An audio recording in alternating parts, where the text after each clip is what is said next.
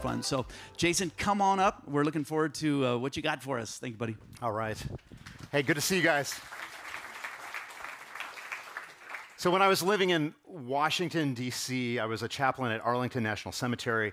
And of course, the Army can only do things at totally inconvenient hours. So we had a staff meeting that had to meet at 5 a.m. So I had to get up at around 4 in order to be at my staff meeting at 5 so that we could start the real work at 9. And when I got up and I was running around doing all the stuff I needed to do, I'm pulling out of the driveway and it occurred to me, we had a little baby. You know, my little baby is now this tall, right? But I didn't see my wife in the bedroom when I was getting ready and leaving. And so when I was stopped at a stop sign, I sent her a text message saying, "Hi, sweetie. You weren't in bed when I got up this morning. Like, are you feeding the baby or, you know?" But I didn't say that. I just said, "You weren't in bed when I got up this morning." Question mark, question mark. So I go into work, go in my staff meeting, and I get a text message back, and I look down at it, and it says, "Ha, ha, ha." I'm like, ha, ha, ha. I didn't text my wife. I had a special forces hunting buddy named Bill. His wife and my wife are good friends, and his wife, Dawn, had been texting me, asking me about how to surprise my wife about something. So I texted Dawn that I didn't see her this morning, right? So I immediately pull my man card out, call Bill, like, "Hey." He's like, "Yes." Like, "Oh, you already heard." He's like, "Heard what?" Plays out. We got a good laugh about it, right? But communication's hard, right? And it's even harder when you're sending the wrong text messages to other people. I've got 3 kids, 2 teenage daughters that are in the high school area here, and I love to manipulate language with them. Like my youngest, Clara, will often say, "I have a friend, insert boy's name." And I'm like, "Oh, do you love that boy?" And she goes, "Well, he's my friend, Dad." I'm like, "Oh, so you don't love your friends? We're called to even love our enemies." Like, right? Right? And she knows at this point there is no right answer, right? That I'm just going to twist and manipulate whatever she says to try to make her embarrassed. And that's a lot of fun. But it's not fun. Do you have the clicker? It's not fun when people are taking Scripture and manipulating Scripture to try to deceive you and try to deceive other people, right? And have you heard people say that you can take the Bible and make it mean anything you want it to? Okay? That's not true. You can take parts of the Bible, you can take verses out of context, you can manipulate things that were said to try to accomplish your own message, right? But it's important to understand as Christians why that can't happen, how to understand those difficult passages, and understand the methodology to be able to figure out what truth actually is. Are you with me so far? Okay. So I have a bachelor's degree from the University of Wisconsin in communication. Okay? I'm going to totally geek out on you this evening. And instead of preaching, we're going to go to class. Okay? If those of you who didn't like school, are a little nervous about me using big words, don't worry. Okay? First of all, I'm going to give all of that information away to you free, no charge, all right? So no tuition bills. Secondly, you never had me for a professor, all right? We're going to make this fun. If you have a question or if I make eye contact and you're just totally confused, just do this, all right? And I'll try to back up a little bit so we go along. With that being said, we've got about 20 minutes to cover at least 3 years worth of content, okay? So big, broad brushstrokes. But what I want to equip you with today is how to uncover truth in the Bible and avoid deception. Sound good? Yes. All right, let's pray. Jesus, we love you. I am so glad that you are the way, that you are the truth, that you are life, and that you promise that you will reveal yourself to us in your word. Help us use our minds today to fully worship you, to inform our hearts and to inform our neighbors about your great love and forgiveness so that we might follow you all the days of our life. In your name I pray. Amen. Okay. Okay. So, I have these two out of order. Okay. Here, first thing that before we get into language interpretation and communication, it's really important to understand what language is, all right? So first of all, we have to understand that language is symbolic. Make sense? So what's this? A what? All right, careful. Some people are allergic in here. You don't want to get anybody too excited. But that's not actually a B, is it? It's a squiggly line in the shape of something that we call the letter B, right? And this is a U shape, and this is a G, and those are three symbols that we put together that correlate with symbolic sounds that we associate with those symbols, correct? And then we get a word, which is bug. Okay, now the problem with language and symbols is language is polyvalent, which means that it has multiple meanings and multiple forms. In other words, these are three different forms, correct? These symbols are all three different fonts. We could have them lowercase, uppercase, but we would still understand what they mean, and asserted together, they would still say bug. Absolutely. So, you following me so far? Great. So multiple forms, multiple meanings. Language is subjective, okay? So in other words, context is really important because bug can have a lot of different meanings, okay? We're going to get into those in a second.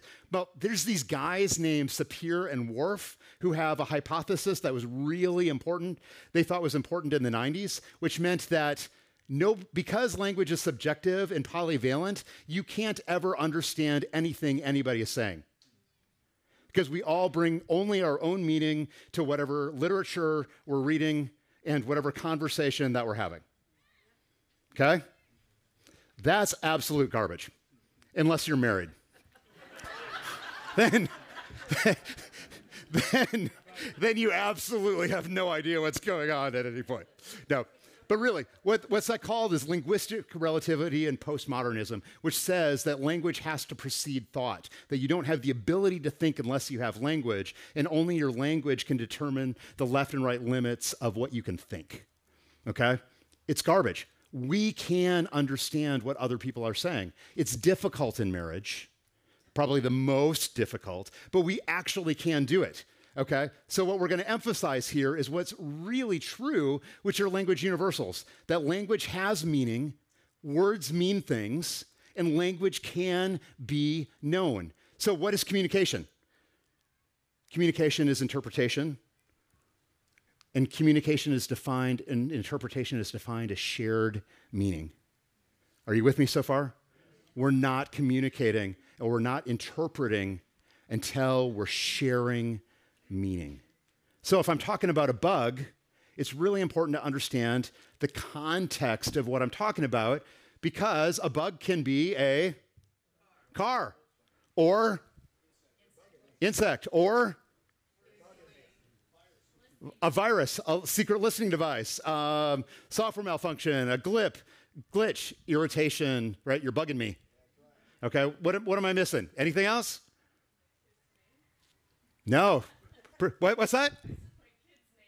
Your kid's, oh, really? Oh, it's a nickname.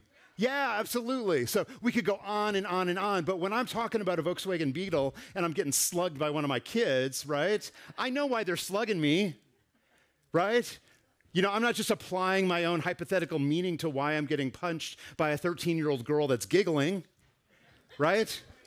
Like, I know what's going on, and even though all of this theory is coming together and people say that you can't, Sapir and Whorf will say that you can't ever understand anything, therefore we couldn't ever understand the Bible, right? Or anything anybody else says. It's not really true. So I want to get that out of the way first before we jump into how we understand what is true. To oversimplify it, it's context. You tracking with me, Blaze? Context. Context is, you could say it's king, okay? It's absolutely critical, and there's a whole bunch of contexts that we have to remember and keep in mind when we're looking at language. So first, the language context. Raise your hand if you realize that the Bible wasn't written in English. You know that? written predominantly in Hebrew, and then in Greek and in Aramaic. Believe it or not, there are some people that believe it was written in Old English. And they only read the Old King James Bible. I'm not kidding you. There are people that say, if it was good enough for Paul, it's good enough for me. Okay? And I'm like, well, he kind of wrote in Greek, so, right? It's important to be aware of that. People are very confused. So we need to understand the language context because it brings out great meaning in things that we're talking about. So when you look at the story of Abraham and Sarah, and they're promised a son, and she laughs because she's old and can't have kids, and that's all of her hopes and dreams. And then their son is born, and they name him the Hebrew name Isaac, to know that his name means laughter is critical to the story because God's getting the last laugh. That in the face of impossibility, that we can all laugh because of the example of Isaac, right? And then there's cultural context. And we have to remember that in the Bible, that we're looking through the lens of ancient Near Eastern societies. So any of you recall the story in Luke 10 where Mary and Martha are hosting for Jesus? Okay? Martha is running around getting all things together, playing hostess, right? And she's really stressed out because sitting at Jesus' feet is who? Mary, right? And I have seen and heard 100 pastors or so talk about the great moral of this story being Martha being worried about being too busy and all the housework that needs to be done and being upset that her sister wasn't pulling her weight, okay? That she was sloughing off. But that's not what's going on at all. See, Martha's walking in the door here, and she's seeing her sister, who is a woman, sitting in a men's only section of where the disciples of Jesus are, and there's no such thing as a woman disciple. So what is she doing, Jesus? See, the subcontext in that conversation is she needs to get back to doing women's work. Put her in her lane so that we are not shamed. And Jesus, being the first one in Israel to have female disciples, says, no, what she is doing is good. So now we have total liberty to do gender bending on whatever we think, right? No, we don't. And that's what's happening in our society right now, right? We see corrections being made in Scripture and then taking things to one extreme or the other instead of pursuing the nuanced truth. So there's a huge difference between saying it's all right for men to be in women's sports and cheat versus it's okay for women to go to school and be disciples of Jesus, right? Like there's a real difference there that we can get into, and we shouldn't correlate those things out of context. But that's what's going on. The cultural reader, when they see that story, in Eastern eyes would have seen first, Mary's using the wrong gender area. Like you ever have a friend walk into the wrong bathroom, right? You're like, yeah, don't do that, all right? That's what Martha is saying, and that's really important.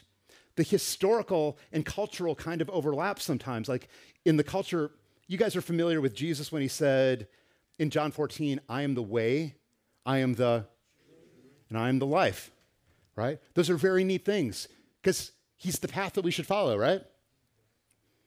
That Jesus' truth is neat because he's the creator of all things, that he is life, he's the very source of life, right? And that's where most of our Western understanding stops. But if you'd understand the Hebrew culture and you went to worship at the temple, you would understand that there are various gates to areas that you can worship. And the further you go in closer to the Holy of Holies, the closer you get to God the Father in the most holy place. And there are doors going to each one of those more sacred places. The doors are named the way, the truth, the life. And so what Jesus is saying is he's recalling these portions of their lives in the temple and saying, I am the only way to the Father. I am the way. I am the truth. And I am the life. And no one comes to the Holy of Holies except through me. They would see that because they walked through, or they were very familiar with those gates. See how this changes the meaning and makes it come alive for all of us? We have authorial context, like who wrote this context. It's really important to understand. Moses wrote Genesis, but it's also important to understand that within the historical context of his writing, that the way Moses wrote historical narrative is completely different than how we do journalistic narratives or historical writing today. Tracking with me? In other words, when Moses was writing Genesis chapter 1 and Genesis chapter 2, he had no interest in answering most of the questions that we have about creation in the 21st century. So before we try to apply those questions and try to seek those answers out of a text that was never intended to answer those questions, we have to pause and ask, what is the context and the meaning of what Moses was intending? All right? So again, context is, Blaze?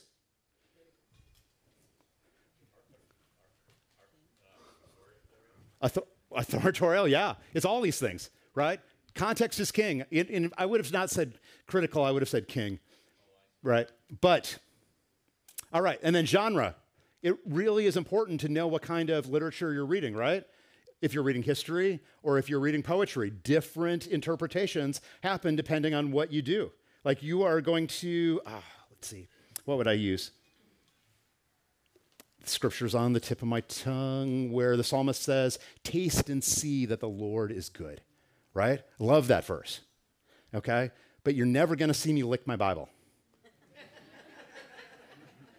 Okay? Well, I might pretend to if it's one of my kids, right? You know, like I've got girls, I love to tease them. Anyway, but you know that this metaphor is there not to mean that we're literally supposed to be tasting the scripture, right? And so how we understand history and poetry and narrative or prophetic and apocalyptic literature influences our interpretation. And so we have to bear that in mind. And that's why I get frustrated. As Brian just learned this week that I play guitar and I sing. I've even done a little bit of songwriting. And so when people take songs that I like in Christian music and decide to attack them because they're really uncomfortable with, for instance, God's reckless love, you know, people are divided on this song, and you can love me or hate me for saying this, right? But it's metaphor. Just like you're not going to see me telling you that the psalmist is encouraging you to lick your Bible and taste and see that God is good, right? The songwriter, when he's talking about God's reckless love, isn't exactly saying that God is reckless, as much as the psalmist would be saying that God has hands, or he actually has feet, or that the sun moves across the sky, right? That's a metaphor too, right? We know that the earth spins on its axis, right? But that's not poetic language. So to say from our perspective, wow, God, that looks really reckless to me, and I can praise you because I have limited language, is okay, all right? So, and then here, this is where we're going to do most of our work.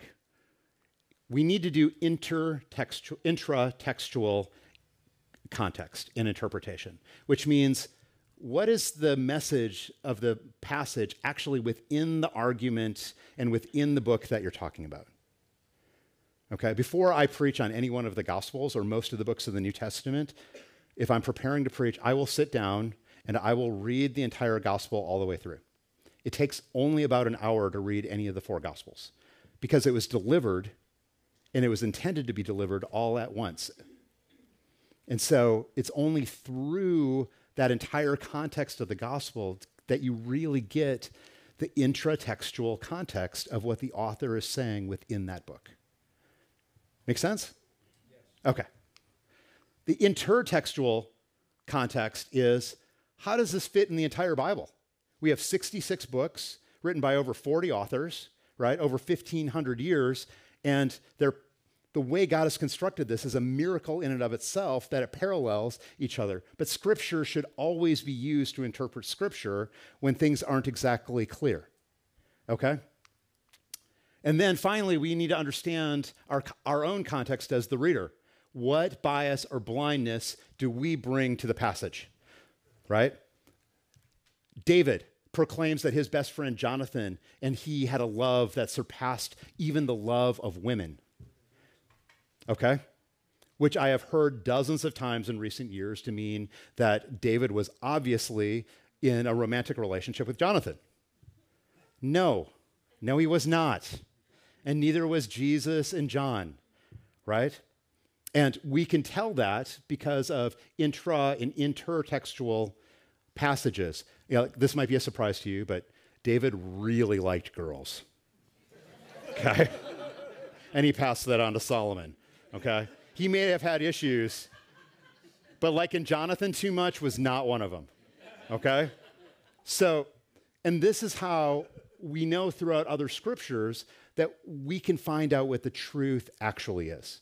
Are you tracking with me so far? Awesome. All right. So, this is the difference between exegesis and eisegesis. Exegesis means to call out or to draw out of. This is what we want to be doing when we look at Scripture. Eisegesis is when we put our own ideas into Scripture. Okay?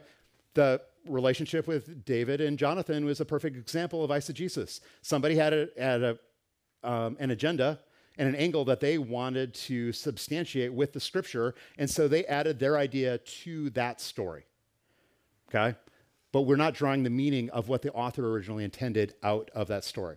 And so biblical translators try to draw out the story into English, our language, or for some of us, Spanish. If you speak more than one language, you get this a lot more than English speakers, okay? Who are my multilingual friends out here? Okay, lots? Okay, great. When I was living in Italy, people used to ask me all the time, what do you call somebody who is bilingual? I mean, what do you call somebody who speaks two languages? Bilingual, right? What do you call somebody who speaks three languages? What do you call someone who speaks one language? American. Okay, so for us Americans, it's happening, Bible translations happen in paraphrasing, or an idea by idea translation, or an attempted word by word, although that's kind of difficult. But here's what I want to get to. The Bible can never mean what it's never meant. Okay? So how do we unlock the Scripture? Before we ask how this Scripture applies to us, we must first discern what it meant to the author and the original audience. My most hated question, what does this verse mean to you? You ever go to a Bible study and listen to somebody say that? Nobody cares what this verse means to you. What you should only care about is what this verse means to Brian. No, just kidding. Brian's getting nervous. He's like, whoa, you're never talking again. Right?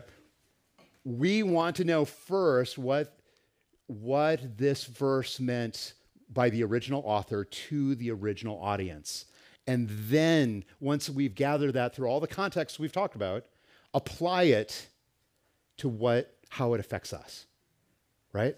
So, but now people usually mean, how does this apply to you? That's a great question, right? But that's what exegesis is. Once we understand the original author's intent to the original audience, then we can apply it to us, okay? So, one of the scriptures that people get stumped on all the time is why Paul makes a big deal about women wearing makeup. All right, who are my women wearing makeup?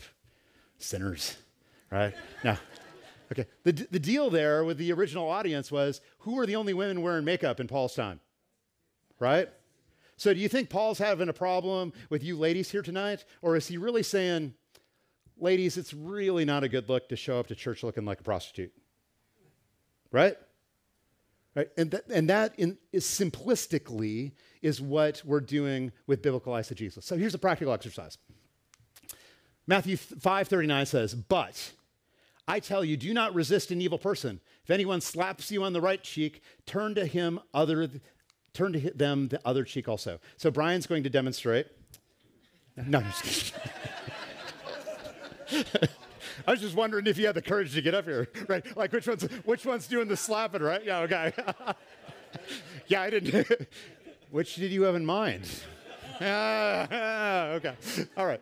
Now, when you're first reading that, there's something that should stand out to you, right? There's something before this, right? Like one of these days, I'm going to write a book called The Big Butts in the Bible.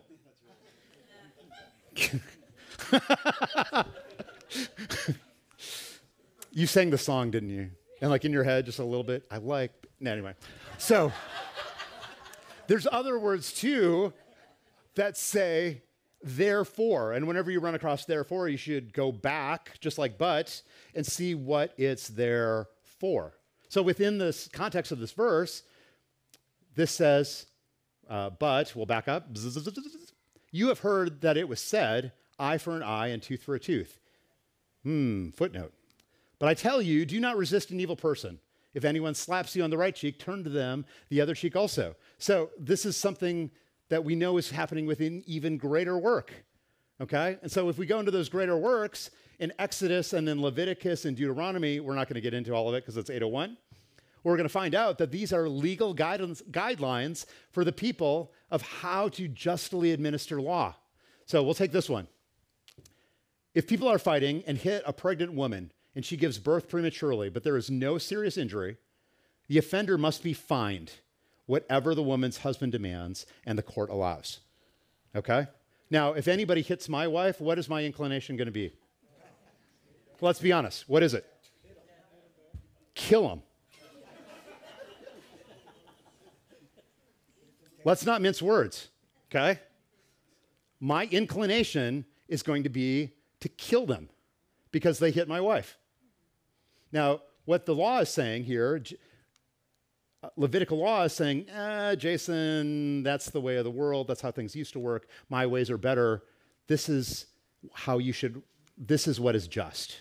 If there is serious injury, then you take life for life. By the way, it's talking about a pregnant woman, so even unborn babies' lives mattered to God back in Leviticus. And it was murder then, just in case anybody was wondering. Eye for eye, tooth for tooth, hand for hand, foot for foot, burn for burn, wound for wound, bruise for bruise, okay? What they're saying is be equitable in the administration of justice as a legal system, okay? Which is different. If anyone takes the life of a human being, be put to death, right? Again, life for life. Restitution, fracture for fracture, eye for eye, tooth for tooth. The problem is that in Jesus' day, people were using this to justify the maximum amount of vengeance they could take out on anybody that they could get away with. So if you stepped on my toe, Lord knows I'm going to step on your toe, right? Now, God's not going to let me kill you, but I'm going to smash that toe, all right? So what we see here, and we're wrapping up, is that this principle of retributive justice as seen in Exodus and Leviticus and Deuteronomy was intended to limit retaliation and ensure that punishment fit the crime. But that was different than the context that what Jesus was talking about with a grave insult. Hold that in mind. Jesus' counterteaching is non-retaliatory responses to personal offenses. We're not talking about how to run the legal system, right? That would cause everything to buckle, right? If we suddenly stopped prosecuting people for theft and prosecuting people for murder and, wait a second, that sounds familiar. All right, I'll stop being political. I'm really not trying to be. Too much. Maybe a little bit. So Matthew 5 is part of the Sermon on the Mount, which Jesus is challenging the conventional ideas versus the spirit of what God's heart is, and where Jesus is emphasizing love and mercy and forgiveness over strict justice and retribution. In other words, loving your enemies, giving those to ask, going the extra mile. In ancient Near Eastern contexts, being slapped on the right cheek typically implies a backhanded slap or a deep insult rather than a physically harmful act. Jesus' audience would have understood that this is a call to forego personal vengeance and instead exhibit an unexpected and gracious response to offenses. So, I've seen people take Matthew 5:39 and use it as the guiding principle for pacifism. That we should never go to war, we should never defend ourselves, we should never resist an evil person. So if somebody breaks into my house tonight and they want to rape and kill my family, I shouldn't resist them. Is that what Scripture is saying here? Or is it completely different? Yes. Okay? Now, there's a time in Luke 22 where Jesus tells his disciples to go buy a sword. Okay? And I've seen that just recently. It was a website called Gunslingers for Jesus. I'm not kidding. Okay? All right. Look. I'm in the Army, okay? So, and although I'm a non-combatant, I wasn't always. And, marksmanship is one of my favorite activities in sports. Now, and as a chaplain, I deal a lot with just war and all that stuff. But the bottom line is Jesus is not telling us to go raise up an army like Muhammad did. Muhammad clearly advocated force, in order to change people's lives and ways of living. And Jesus advocated for grace and love to do that, and to convert people's hearts that way. Conversion by the sword has never been Jesus's motive. But it's important that we understand and have the ability to take the truth because it can be nuanced. So this doesn't imply pacifism or condoning injustice, but rather choosing a higher path of love and mercy. By turning the other cheek, Jesus advocates for breaking the cycle of violence and showing a radical form of love that mirrors God's character when you're offended. And that's how we kind of navigate all of those principles. We went really fast. But do you think you're tracking? Now, one of these days we'll slow down and we can take these things verse by verse. But just so you know, all of these 8 things, all of these 8 various different contexts is what Brian is using behind the scenes when he's breaking down for you what the meaning of these difficult passages in Scripture is.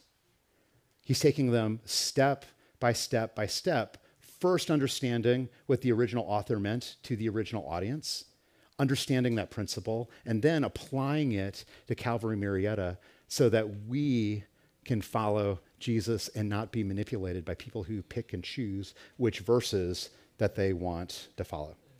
You see how that's different than following the entire message and the entire body of Scripture? Awesome. All right. It has been a pleasure to whip through all of this for you. It's my hope, really, that you'll use these to uncover the deep truths of Scripture and not be manipulated by the media, not be manipulated by your neighbors, and really stand confidently on God's word as you move forward out into the community. Love you guys. Let's pray. Jesus, thank you for giving us these tools. And thank you for giving us a word that we can understand and share with others. You deserve all of our praise, and we love you. In your name we pray. Amen.